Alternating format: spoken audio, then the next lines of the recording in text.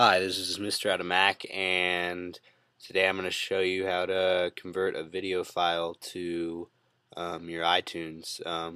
Converting it like a .avi or a .wmv, just a Windows-based media file to a Mac based program like iTunes, and then furthermore to your iPod, to the format that it needs to be in your iPod.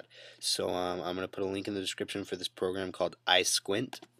You just open that sucker up, and it opens up and it looks like this. Now the settings are all right here.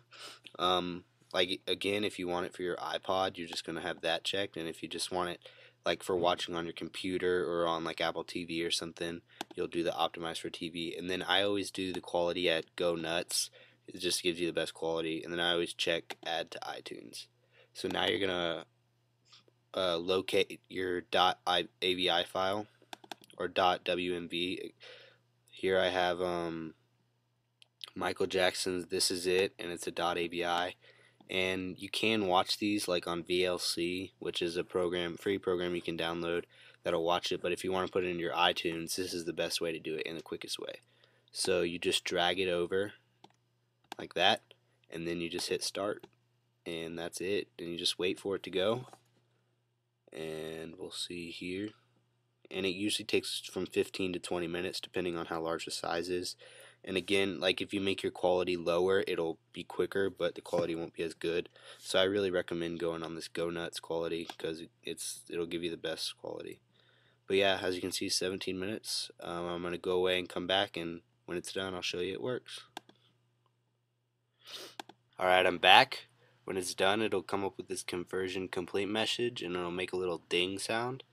You press OK, and then you go to your iTunes, and you go to your movies. You just click movies over there, and then there it is. As you can see, it's still copying it into iTunes, and once it's done, it will look like this. And if you wanna, like I like to just add a movie cover to it to make it look better. The way you do that is you just right click, get info, artwork, and then you can just drag a pic off the web. So let's go here, let's go, what do we just do? This is it. Just go to images, and there's a good one right there.